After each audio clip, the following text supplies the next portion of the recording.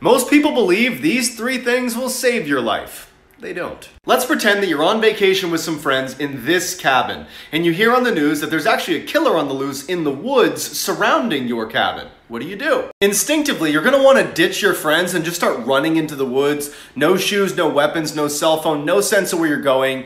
But that's actually a terrible idea because the killer is in the woods, and you'd be putting yourself more in harm's way, not less. So you decide to stay put, and then you remember that your friend drove you all to the cabin in their brand new Lamborghini that was working like 5 minutes ago. So why can't you just pile into that and drive away to safety?